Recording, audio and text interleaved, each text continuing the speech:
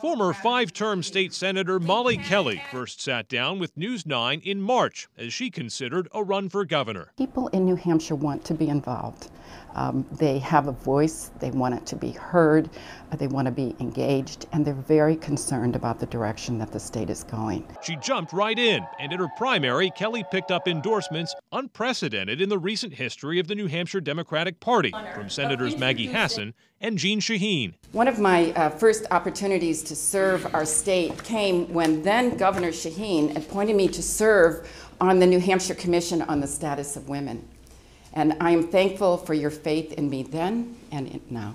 The political watchers expected a close race, but Kelly crushed her opponent and then turned her full attention to the incumbent. Let me send a message to Chris Sununu. Do not underestimate me.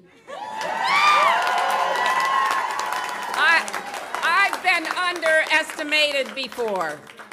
And as a single mom raising 3 children, working my way through college and law school to open doors of possibilities for myself and for my children. On the general election campaign trail, she's made paid family leave, public education funding, and gun control her top priorities. I want to build a New Hampshire that works for everyone, and not just a few. You know, I'm concerned that that's not happening here in our state, and I want to make sure that everybody has opportunities and policies, and not just a few.